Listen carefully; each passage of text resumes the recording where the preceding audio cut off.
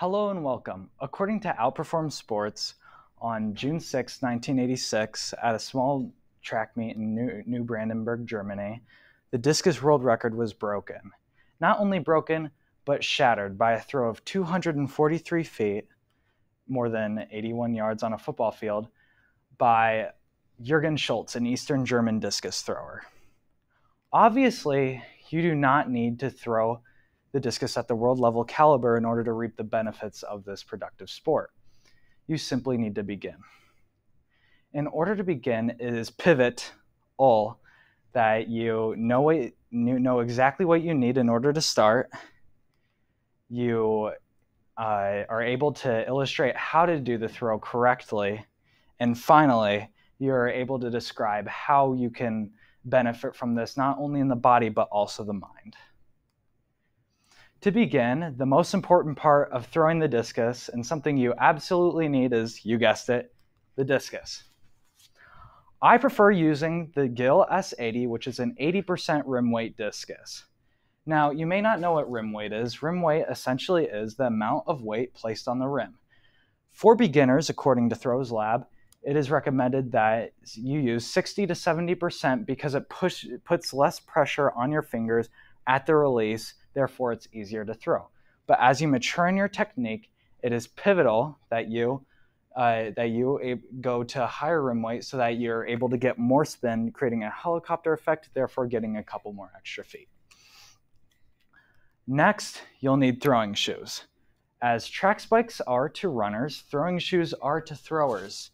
Throwing shoes have a soft, smooth bottom that allows you to pivot on your foot easier and be able to have a better energy transfer because of their thin soles into the ground. And finally, the last thing you'll need is a ring and a net.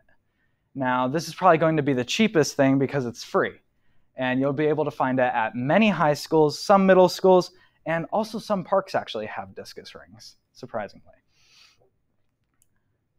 Now that you know exactly what you need, you're probably asking me, how do you actually do the throw? Now, the most important part of the throw is holding the discus, and it's also probably one of the most trickiest because there are a lot of misconceptions about holding the discus. Some people think that you throw it like a frisbee. Other people think that you kind of sidearm it.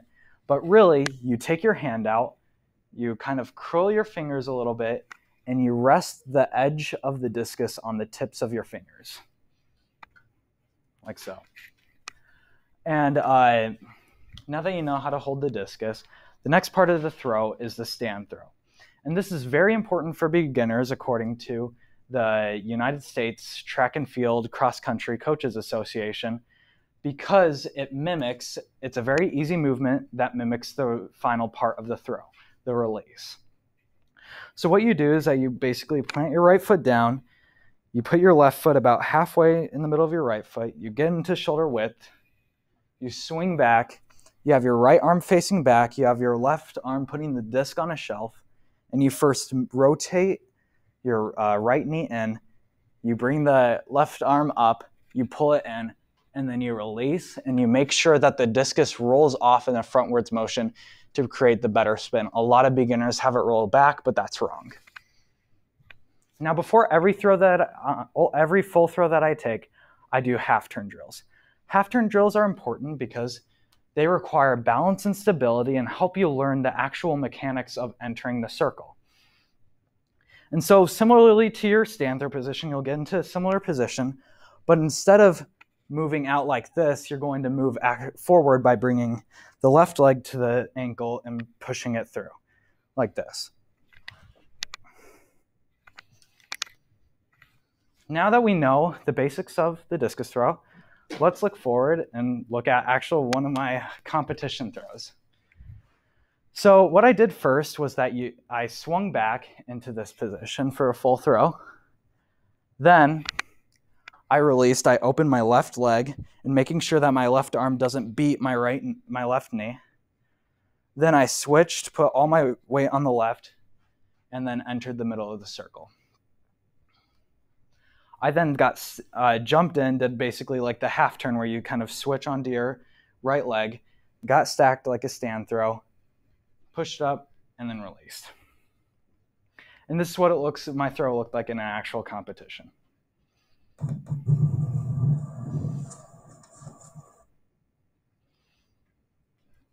Now you're asking me, I know how to do a full throw. I know exactly what things I need in order to be able to be successful in throwing, but how will this benefit me? Throwing benefits you, according to dovmed.com, by increasing your cardiovascular strength because it works many different muscles in your legs, calves, and even your hands. And the same reason is why it increases your muscle mass, because it requires a lot of explosiveness from your legs, core, and shoulders. It also requires a lot of flexibility and mobility because of the positions that it requires you to get into.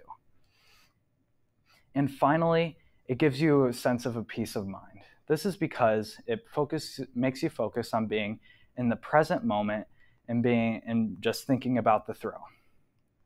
And as quoted by Aristotle, excellence is not a habit, or excellence is not an act, but a habit. So this can be applied to many different things in your life, because if you try to perfect everything in your life and you try to be perfect, then it's not just simply an act that you have to do, it becomes a habit. From this presentation, I hope that you, like most other people, consider throwing to be art in motion, and that it represents something more than just throwing, but years of hard work. In this presentation, we've discussed what you exactly need to throw. We illustrated how to do a full throw, and then finally we talked about the benefits of throwing to the body and mind and how to apply it in your everyday lives. Thank you and happy throwing.